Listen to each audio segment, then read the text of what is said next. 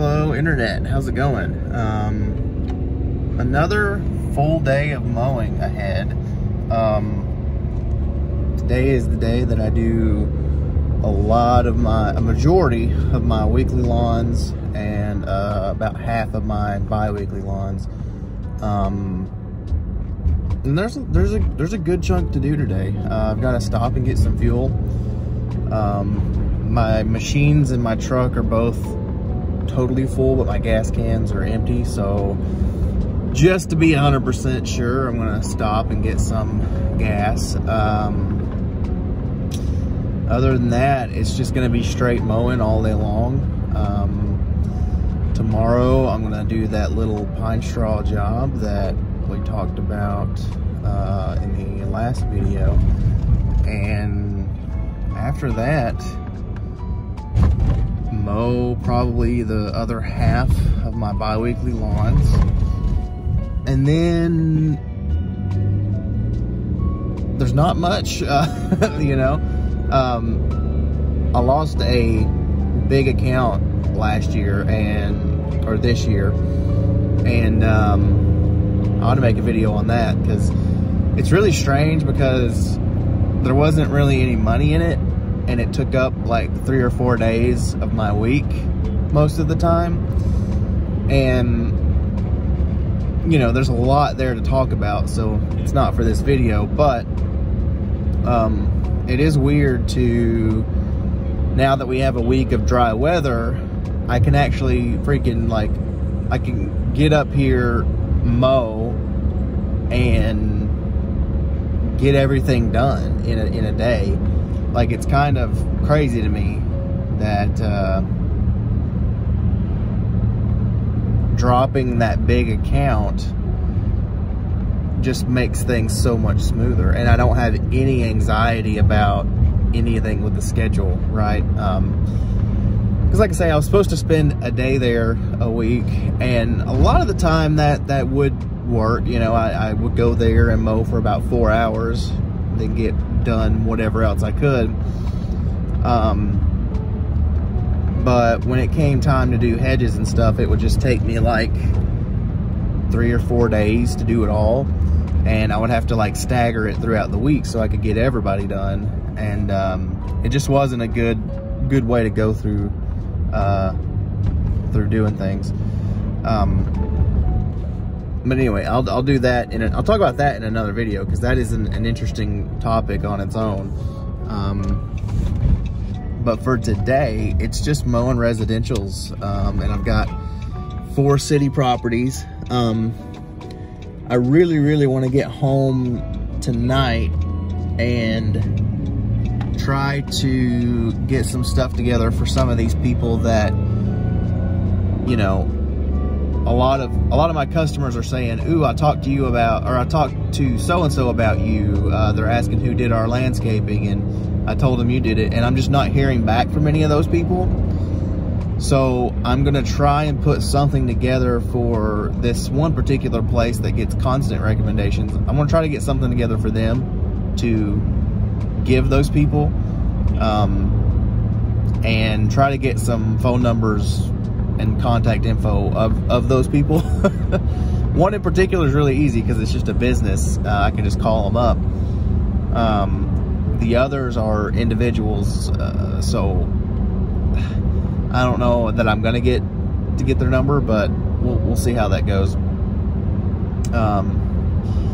But yeah, let's drive on into town here and get ready to mow some grass.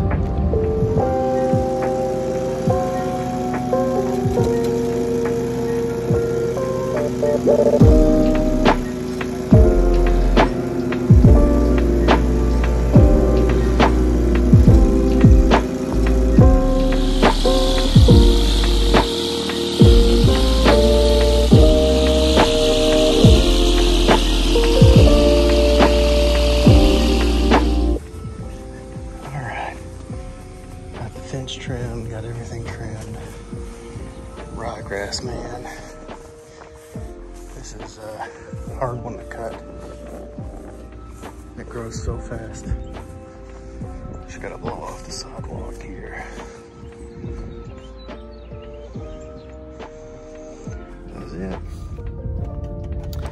right, guys, so that one is a weird one because it is a brand new construction right after the winter, I guess, or right during the winter they built it. And there's a huge issue with new constructions lately. You know, they just throw up these houses, pack them in as tight as they possibly can, and they don't do sod anymore. And that's something that's been happening more and more in the last 5 years, to the point now where I don't even, if I mow a new construction in the last 5 years, none of them have had sod, not a single one. And you know, it's such a crazy thing to me, because it just seems like the thing to do would be to put some grass out there for them. You know, like, you want some greenery, but the way they do that now is they just put that horrible winter ryegrass out. All right, sorry. There was a police officer, and in this little town of one stoplight type town, they like to just post up everywhere they can. But anyway, the new constructions now, they just put out this winter ryegrass, and they don't use, okay, so if you're not familiar with winter ryegrass, there has recently been a development of quote-unquote turf-type winter rye, which will grow much more evenly. It doesn't grow quite as aggressively, and it cuts a little bit cleaner. It's almost like a fescue, but like a light green fescue. It's still not like a, it's not like a lawn, you know, it's not meant to stay. It's still temporary, but they're not using that. They're using the classic, just put it in your fields to build up the soil and feed the cattle type winter rye. And it gets super tall, super quick. You know, I was there a week ago.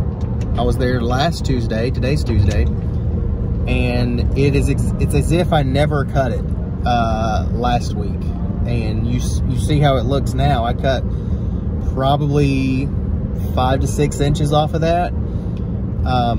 It just grows so aggressively, and it holds so much moisture, and it just clumps and clumps, and it's a mess. I hate it.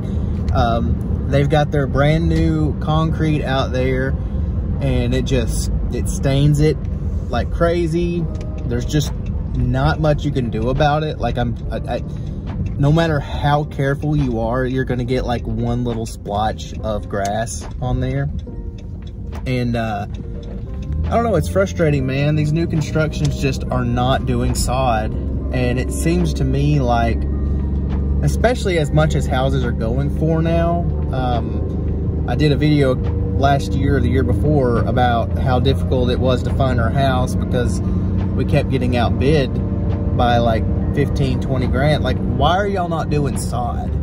You know, why are y'all not taking care of people properly? You're just throwing up homes, and like, it's just frustrating. And I think that's a big issue, you know, like, not because like I want to cut nice grass or anything, but it's like you're just cutting corners, and now like you're skipping out on probably a $5,000 expense for the builder, but for the customer to get me to do it, or to get whoever to do it, it's going to be 10+ thousand or whatever it ends up being, just because we have different labor costs, labor structures. You know, a builder can just buy the materials and bill for the same time, like, or include it into the builder's plans, but no one's doing that. And these houses look, you know, they get these brand new houses and the yards just look god awful. They put this little strip of weed fabric out and put pine nuggets over it, which I don't think I've ever talked about this. I despise pine nuggets for mulch. It is the most god-awful trash, garbage, junk ever to mulch flower beds with, because it just, the wind blows and it blows it all out, okay? and it rains, it washes out. That yard has pine nuggets all over the place all the time. No matter how detail oriented I get, the fabric is just showing because, you know, not only is it gonna blow out anyway, but now they put it on this smooth paper-like surface for it to just slip right off of. I hate pine nuggets. It's the worst. If you're using pine nuggets, just stop. It is the single worst mulching material, period. Like, I despise it. It is the worst. But they use that because it's cheap.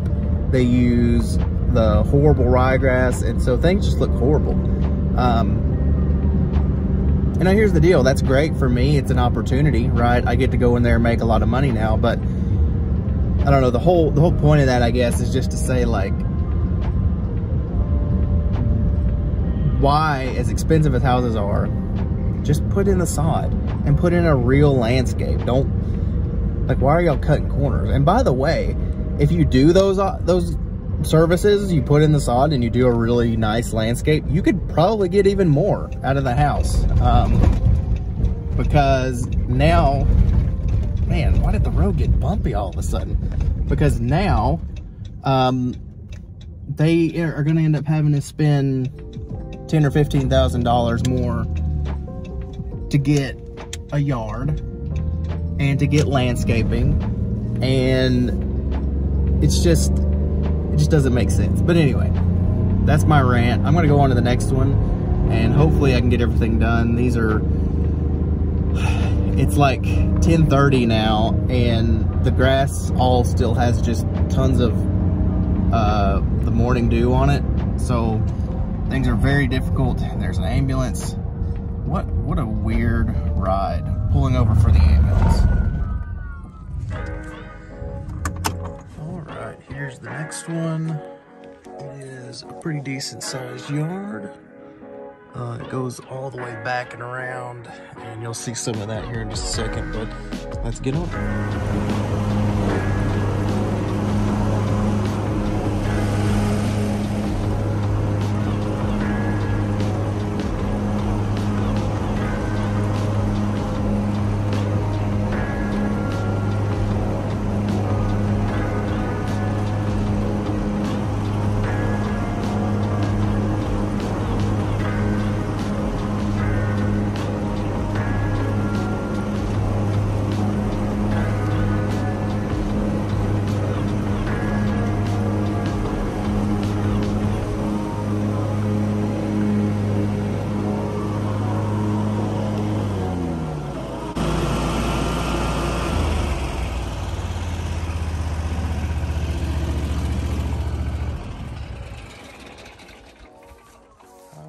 Look at this now.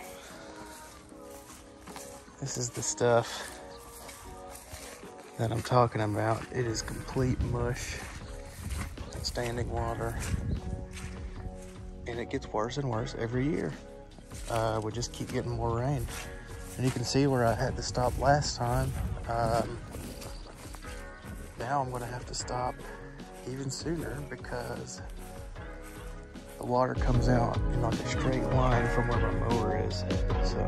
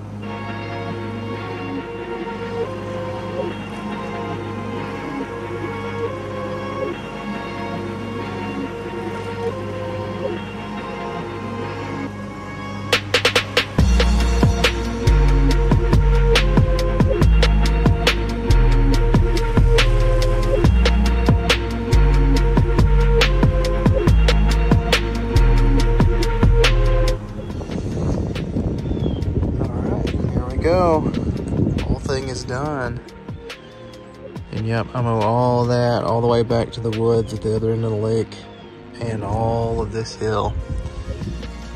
Now, the good thing about this property is there's no trimming, but yeah.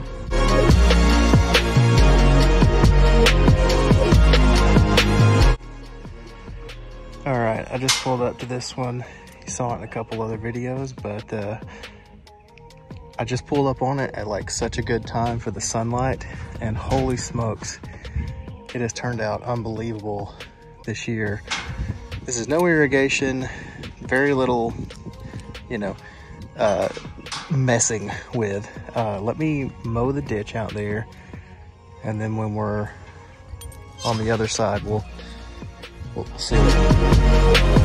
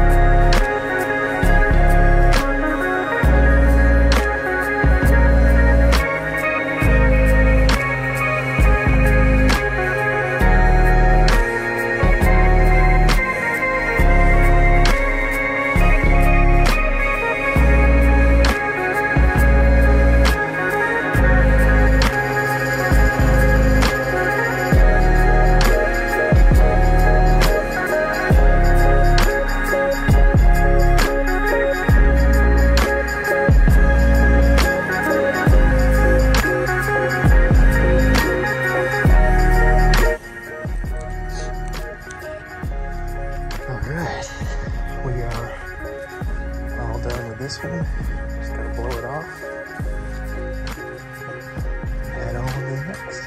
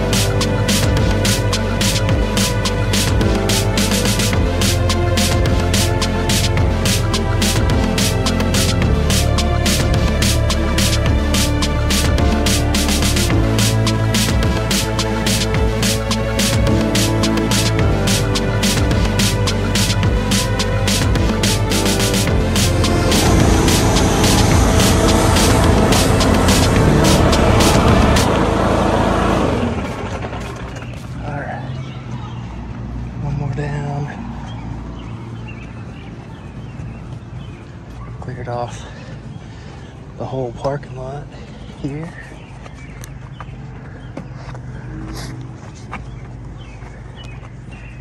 And it's gonna be hard to tell because of the phone, but the sun is going down. It is going down quickly. Now, the question is, do I have time to make it over there and mow that one across the street? No, I don't.